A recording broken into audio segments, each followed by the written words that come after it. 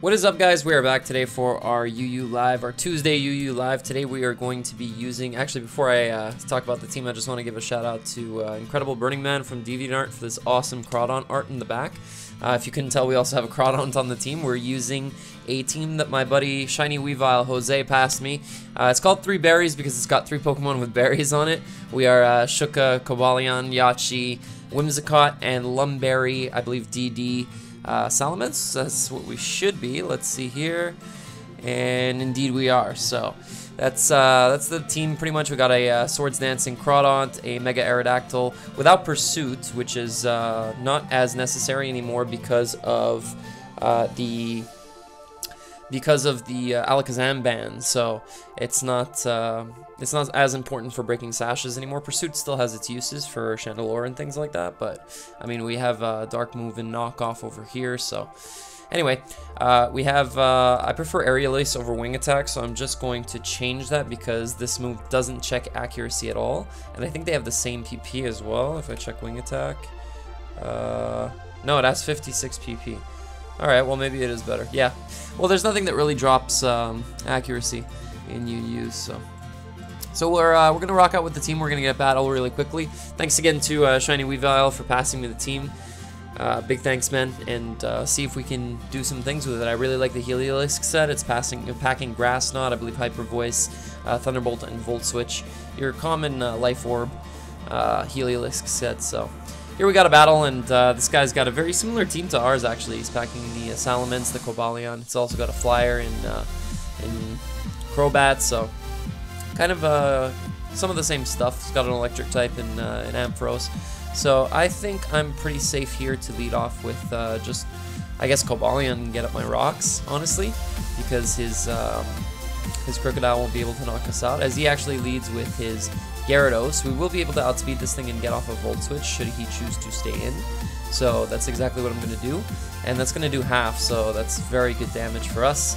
As now what I can do is go into Whimsicott. If he chooses to Dragon Dance up, we will be able to Encore him. He chooses to go for Earthquake instead, good play. And I can just Moonblast here, or U-turn out for Momentum. I think I'm going to U-turn, actually, predicting his Crobat. Yeah, there we go. Able to get a U-turn off on that. And Aerodactyl speed ties with this at the moment.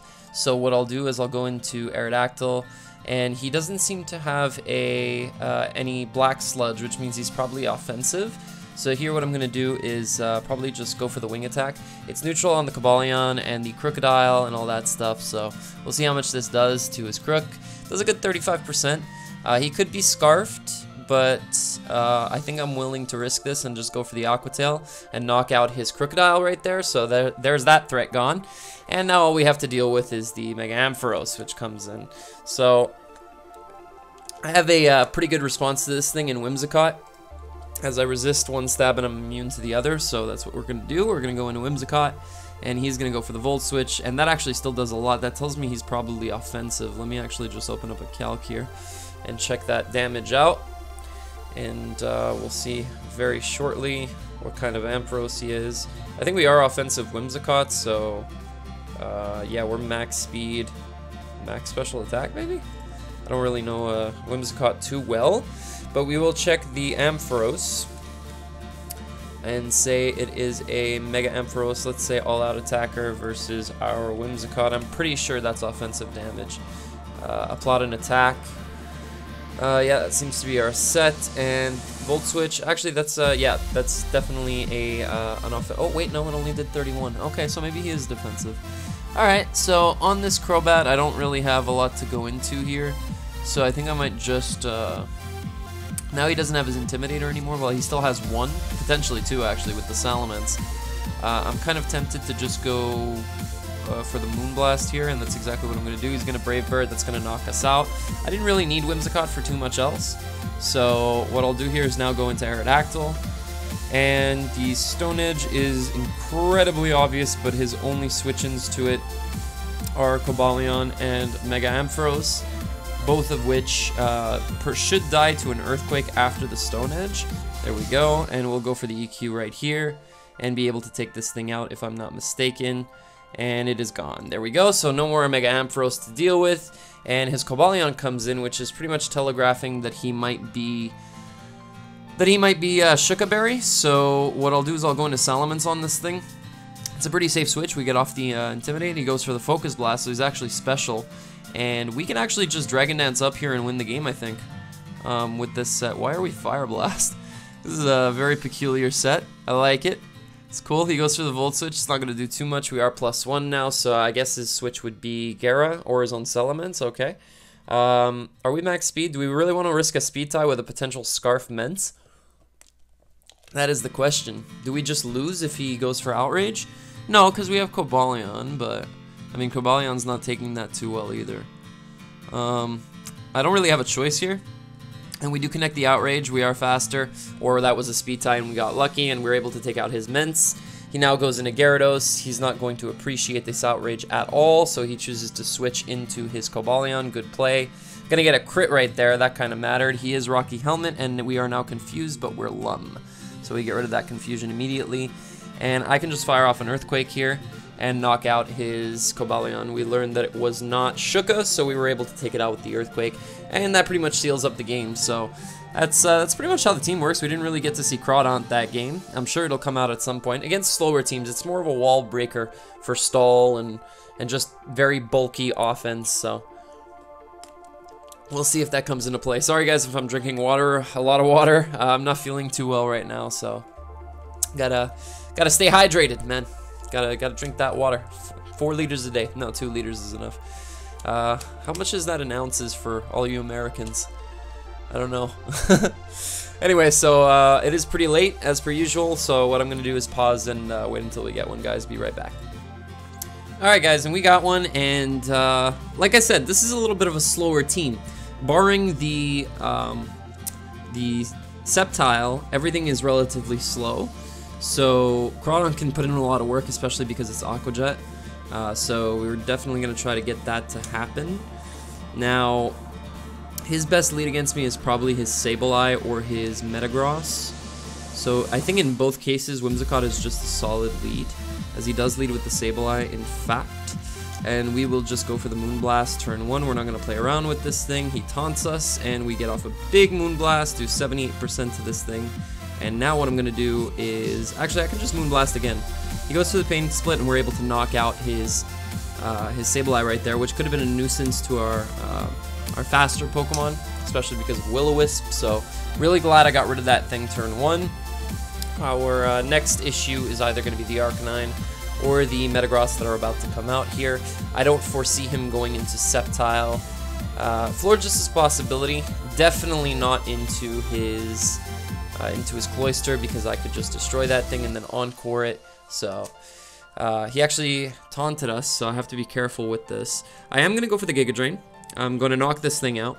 I was assuming it would be Sash, but never mind. Yeah, I think he's a little shocked, but Cloyster's Spadef is 0. So he brings in the Arcanine. Good play. We're gonna find out if this thing is choiced. Whimsicott already did its job. It got rid of the Cloyster and the Sableye, so I don't really need it anymore. I'm just gonna U-turn. Actually, should I just Moonblast? Well, it's too late because Showdown today is deciding that we can't cancel moves. So what I'll do here is I'll go into Salamence. Really hope he's not Will-O-Wisp. If he is, then we're just going to get burned. But he's going to go for the Flare Blitz at -1. It's not going to do too much. He actually gets the burn. And does our Lumberry activate? Yes, it does. Okay, good. He's also Life Orb, which is something good to note.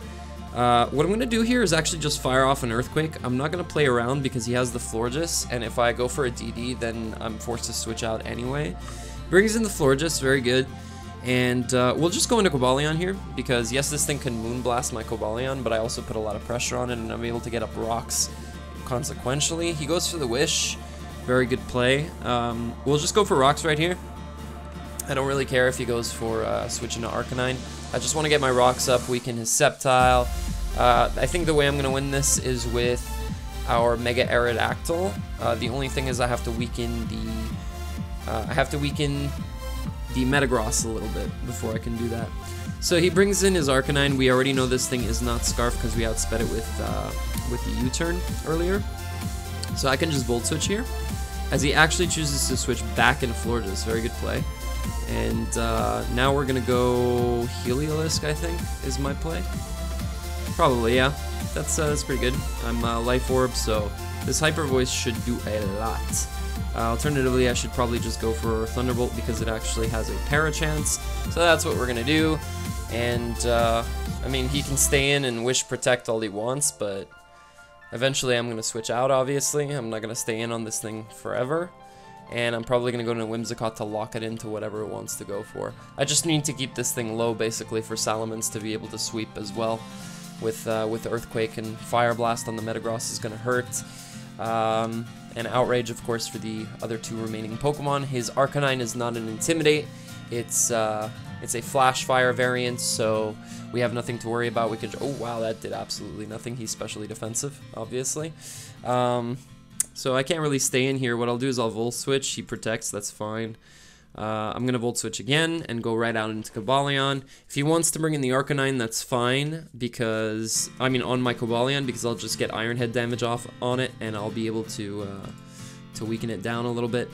Let's see what he goes for. He goes for another Wish. So I don't foresee him staying in here. We're not max attack, though, so... I think what I'm going to do is actually Volt Switch on the predicted Arcanine, or Metagross. Okay, so we get a Volt Switch off on that thing, that's good. I don't really want to go directly into Crawdon because he can definitely outspeed me and do some serious damage, but his Florges is now weakened to the point where I think 2 Earthquakes actually might be able to take it out. So that's what I'm going to go for. If he has the Ice Punch on his Metagross, then kudos to him, but... I'm more fearing the Hammer Arm or something that could take out my Crawdon. That's why I didn't go directly into it. It's a very, very risky play, and I don't really want to make that against this guy. I actually just entered back into top 500 on the UU ladder. I decayed a lot because I wasn't playing much, and I think we had a bad week last week, so able to do a little bit of damage to his Metagross right there. He was Shuka, and he's able to take us out with the Meteor Mash, which kind of tells me that he's offensive.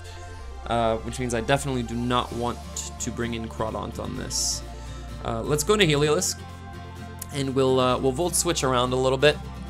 If he should choose to stay in, what I'll do is I'll go into Whimsicott, and I'll be able to take the Earthquake and fire back a Giga Drain, which should be able to take out an offensive Metagross.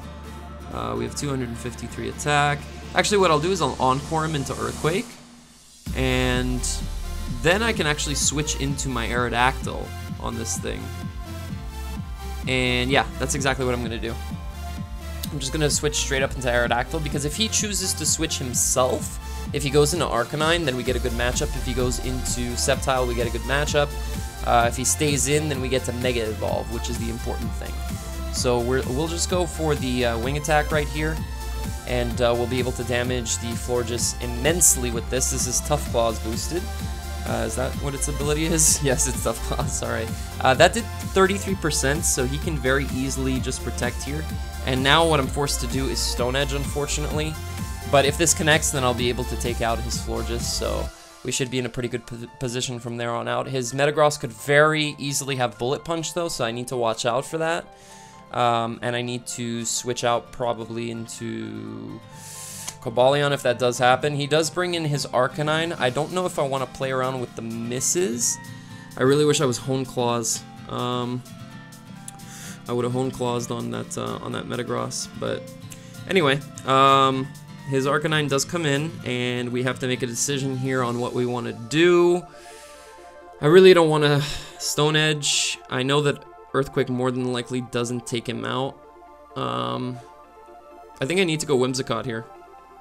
Yeah, I'm going to sack off my Whimsicott to the E-Speed. That's fine, he's Life Orb anyway. And we'll be able to go into our Cobalion right here. And basically just go for a close combat. More than likely be able to take this thing out. Definitely takes out Metagross, and Sceptile's not Mega Evolved yet, so it will drop, I believe. I don't know if it actually gains any bulk upon Mega Evolution. I know it gains a lot of speed and a lot of special attack, but I don't know about its bulk. Anyway, we're taking something out right here, guaranteed. Even if this doesn't kill his Arcanine for some reason, Life Orb will, so Yeah, there we go. We see that he is able to live that. He's going to go for the Flare Blitz. He's going to take out our Cobalion. But now we have an Aerodactyl that can just... actually, hold on a second. This is a tough play because if he chooses to go into Sceptile and I go into Crawdaunt, I lose my Crawdaunt. If he chooses to go into Metagross on my Aerodactyl, then he can still Bullet Punch me and it's going to do a lot. If he crits me, I lose. So I need to go into Heliolisk here. As he goes into Metagross, which is great, we'll be able to Volt Switch out on this thing. And if he stays in, then we'll be able to knock him out and follow it up with a knockout on the Sceptile with our Aerodactyl. And that's going to be GG. I'll just line it up right here. And, I mean, we should be able to take him out with a wing attack. I don't think there's any questions asked about this. And, oh, he has a sad face on his GG. I'm sorry, man. Sorry I had to encore your Metagross into Earthquake, but that's how you win games, guys. Again, we didn't see Crawdaunt in action, but I'm sure this game we will. And yes, we will. I am definitely setting up with Crawdaunt on either his Milotic, on his Rotom Heat if its special attack is dropped. I can set up on his Aggron. I just need to weaken his Aggron and my Crawdaunt can have a field day on his team, honestly. I really wish it was DD instead, but, I mean, it's not a big deal. Here, once again, I'm going to lead with Whimsicott. It's just a pretty good lead overall, as he leads with his Rotom, so I have to take an Overheat with something. I'm going to U-turn here, as we are faster, which tells me he's probably defensive, more than likely from that U-turn damage. And I'll just go into Salamence. I doubt very much that he would want to Will-O-Wisp on turn 1. He's actually Scarfed, but Scarfed with not a lot of speed, apparently. So I could go for the Outrage right here, but I'm not going to. Mainly because he has the Sylveon and I don't want to be locked into it. So what I'll do is I'll just EQ, as he actually stays in and just goes for the Will-O-Wisp. Okay, interesting. He's Scarf Will-O-Wisp. So what are your offensive moves, bud? Just gonna Earthquake again. He's probably just gonna Volt out. He actually tricks me the Lumberry and heals off my burn. Okay, so this was a weird series of events. I now do not have a Scarf anymore. He's probably gonna trick it again, right? So you know what we'll do? We'll go into Aerodactyl if he wants to play this game. I really hope he doesn't Volt this time. He goes for Trick, doesn't work, and now he's locked into it. So we can go for a pretty free wing attack right here as he brings in his Aggron. So not as free as I would have expected. That does absolutely nothing. And we have to switch immediately out because this thing is definitely Mega and it's going to hurt me very much. So I have to switch out here. I'm going to go into Salamence to lower this thing's attack. He's going to go for the Iron Head. He's not Heavy Slam, he's Iron Head. And here I'm just going to Fire Blast, honestly. He chooses to go into his Rotom Heat, so I'm going to get a Fire Blast off on that thing. It's not going to do anything at all. And now I'm actually just going to go for Outrage because I'm tired of this thing tricking me. He does go for Trick again. We are locked into the Outrage. He's going to switch into his Sylveon, obviously, but there's nothing we can do about that. We are going to stop being outraged now, I think. Yeah, okay, so we get the Confusion on turn 2, which is awesome. And actually, he tricked me the Scarf after I went for outrage, so I can still hit this thing, or I can switch into something that could take the hit. So I gotta make a decision right here. I don't have a lot of very good Sylveon switch-ins. Yeah, I don't have a switch into this thing, so I'm just gonna try to EQ. He goes for the Hyper Voice, that's fine. I'm gonna go into Cobalion here, and I'm just gonna go for the Stealth Rocks. I need them up for the Rotom. His Rotom is at 21%, as we can see there. He can overheat me right now, which would be very unfortunate. He can't switch out, though, because he doesn't have Hazard Removal. So he can't go for a Volt Switch because he would lose out. 364 speed. What speed is he that I outsped him anyway? Because if he's 298... Hold on a second. If he's 298, then he outspeeds... was it... I think 297 outspeeds Mega Manectric and Mega Lopunny. Like by 1 point. So I don't think he's max speed. He's definitely not. Let me see. Rotom. Give me Rotom Heat. And I want to see what it hits with 252 speed. 252, but not timid. Give it modest. It hits 271. Oh wait, no, this is the amount that's enough to outspeed Lopunny and stuff. So we could potentially be faster than this thing. You know what? I'm gonna test it out. Yeah, we are. Okay, cool. Called it right. Good. So he was running like almost no speed investment, which is great. That's a 1-for-1 trade-off, and now we have our rocks up, which is awesome. He brings in his conch. I do not want to stay in on this thing, nor do I really want to take a fighting move with anything on my team. Why is this team so fighting weak? He goes for the Drain Punch. It's not going to do much to our Whimsicott, and I think I might even just U-turn here. Yeah, predicting his Aggron. Well, he stays in. Obviously, he has like Poison Jab or something like that. I'm gonna go into Aerodactyl here, predicting the Poison type move.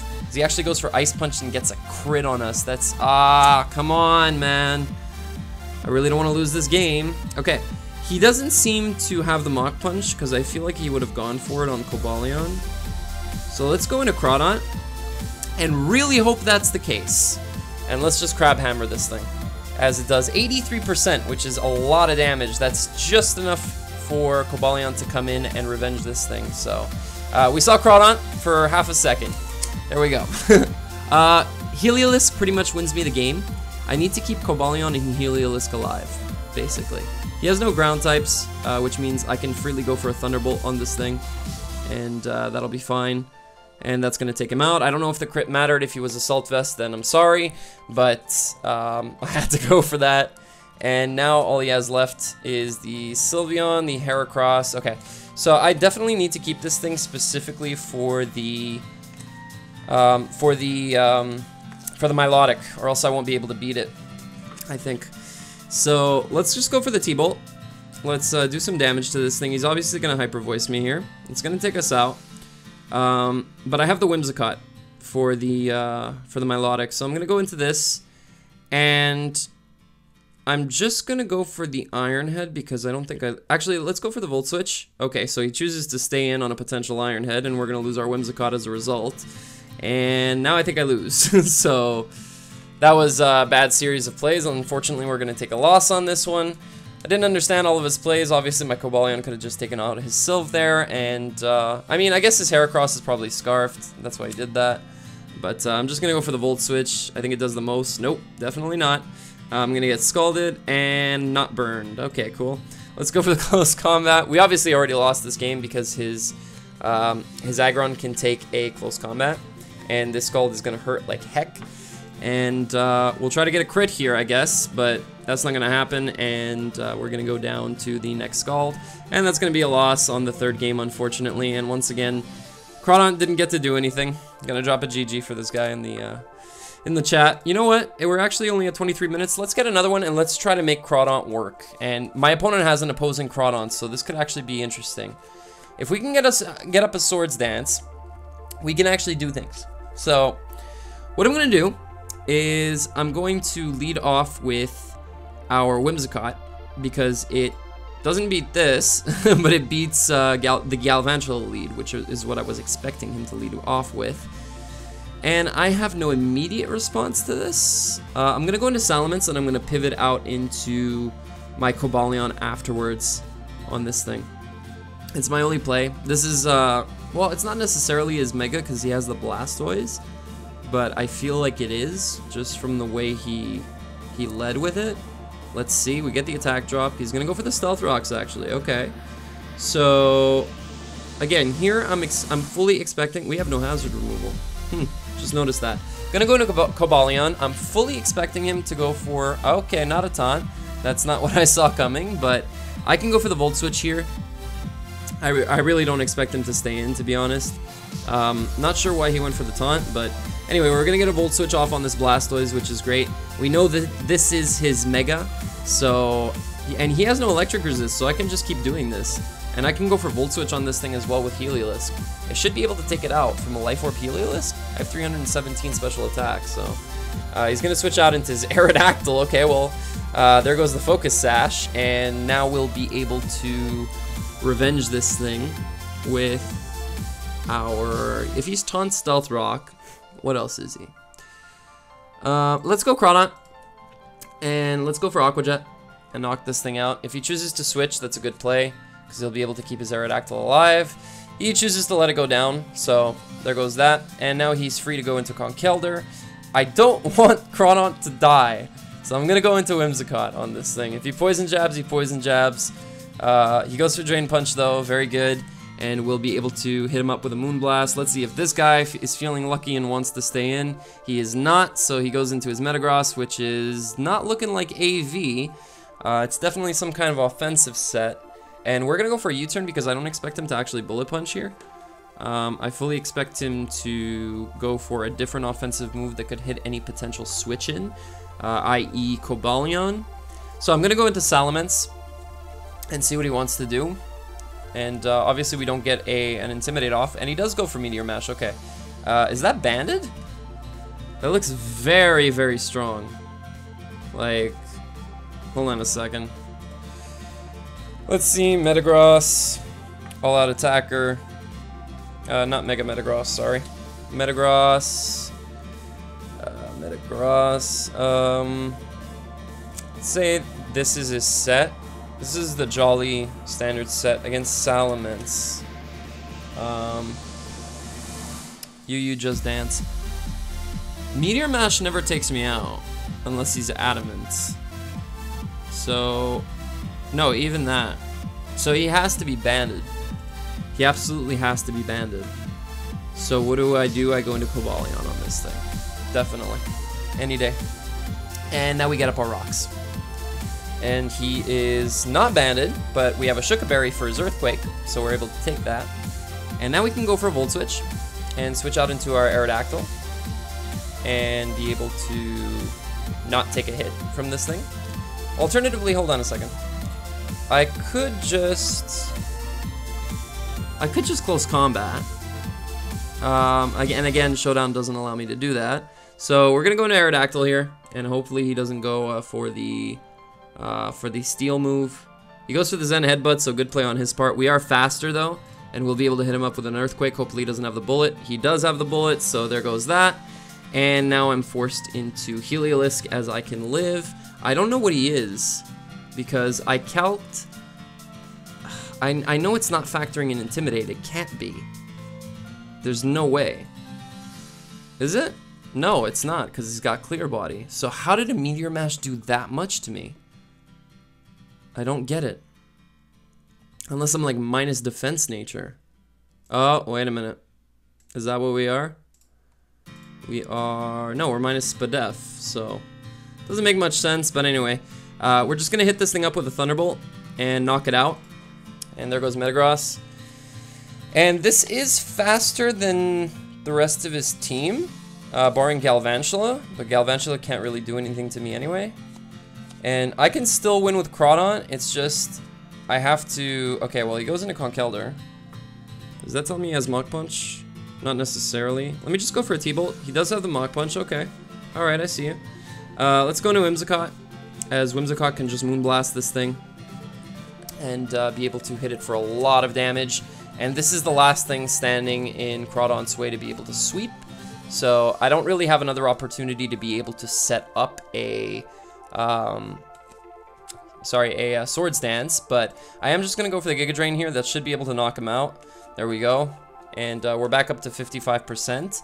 And his Galvantula is his only play here. And I can U-turn out. Actually, Whimsicott's probably going to win us the game. Looking at it. If it can just weaken the Conkeldurr, I can Aqua Jet it after. So he goes into his Galv. And I have to go into Cobalion here. And basically sack it off. As he goes for a Bug Buzz, which does absolutely nothing. Thunder will do a lot more though. So I'm forced to close combat. He goes for the Thunder, it does knock us out. And now we can go into our Crawdaunt right here. We can go for the Aqua Jet and basically put this thing in range of any attack from our Whimsicott. Crawdaunt comes in, he's not going to appreciate this Aqua Jet. We are Life Orb, so we take a little bit of damage. I'm questioning whether I should go for the Crab Hammer or the knockoff. I think Crab Hammer here is better, as he goes for a knockoff, okay. But now I think his Galvantula is in range of Moonblast. So I have to go for a Giga Drain right here. And take this Crawdaunt's health. If he switches into anything, then that's amazing. Goes through the Aqua Jet. It's not enough to take us out. We are able to get the Giga Drain off. That's going to take us out of range of Conkeldur's Mach Punch, I believe. His Galvantula does come in. We are going to Moonblast this thing and knock it out. And Whimsicott, please come through, buddy. Please come through and knock out this Conkeldurr. I don't know if you can or not, but I need you to. Let's go. Come on. No!